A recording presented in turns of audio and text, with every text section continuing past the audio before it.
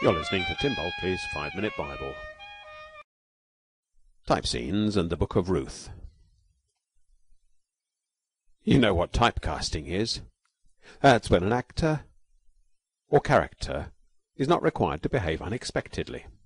You say to yourself something like, "That's how Judi Dench always acts." Typecasting. A type scene is similar.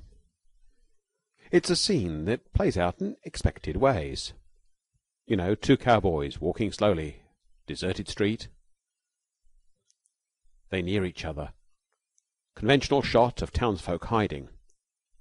The gunfight in a Western movie has a type scene. In biblical narrative, Robert Alter pointed out a striking example, the betrothal narrative. Guy, foreign land, a well, a girl, water. The girl hurries home, invitation to a meal, and the betrothal. Living happily ever after was not a part of the typical biblical type scene. Just read the stories in Genesis. Type scenes are convenient for authors. They give us the ease of expectation. We know what to expect. And the author knows that we know what to expect, and so doesn't need to tell us. So, the authors of Bible stories just had to tell us about a guy in a foreign land, near a well, seeing some girls, and you know what to expect. Wedding bells. But type scenes also allow the author to give us the joy of surprise and to give themselves the joy of play. So, imagine our gunfighters walking slowly towards each other with ominous music, and they pull out their mobile phones and swap ringtones. The joy of surprise and play. So it is with the biblical type scene of the betrothal. The telling of betrothal stories is tailored to the characters. So, Jacob, the cheat, is in a foreign land because he diddled his brother. Macho man Jacob doesn't wait for the other guys to turn up, but rolls the stone himself, heavy as it is, as soon as Rachel arrives.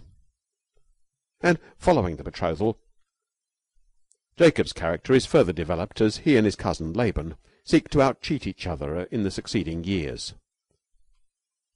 Or take the case of Moses.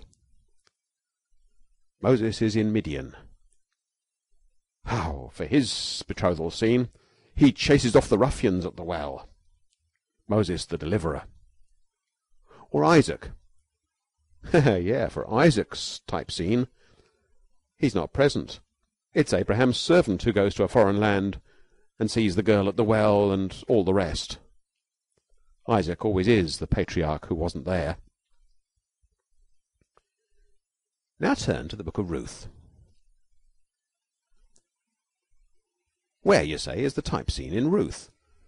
The betrothal and marriage in the foreign land all took place in the first 5 verses of chapter 1, and there was no time for wells and all that nonsense. Now, look at chapter 2. The type scene in Ruth is all upside down. It's not a guy in a foreign land, it's a girl in a foreign land. Except she's no girl, because she's a widow 10 years married. And the foreign land is Bethlehem. And there's no hurrying. This is one of the slowest sections of a fast-paced book. And all the way through, Boaz plays the female lead. It's Boaz who offers the meal. You see, in Ruth, the type scene is all upside down, and especially the gender roles are upside down. All our expectations are confounded, and especially our expectations of gender roles are confounded in Ruth chapter 2, in the betrothal scene. Well, actually, the betrothal takes place in chapter 3, but we won't worry about that. In chapter 2, you've got a girl in a foreign land. You haven't got a well, but you've got the water that Boaz's men have drawn from the well. And you've got a meal with the parched grain and the rest that Boaz offers to Ruth.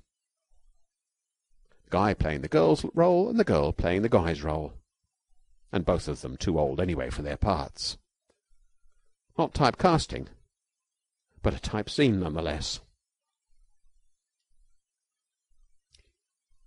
Try spotting some other sorts of scenes that play out a few times in the Bible, and see if you can spot the common factors and the differences.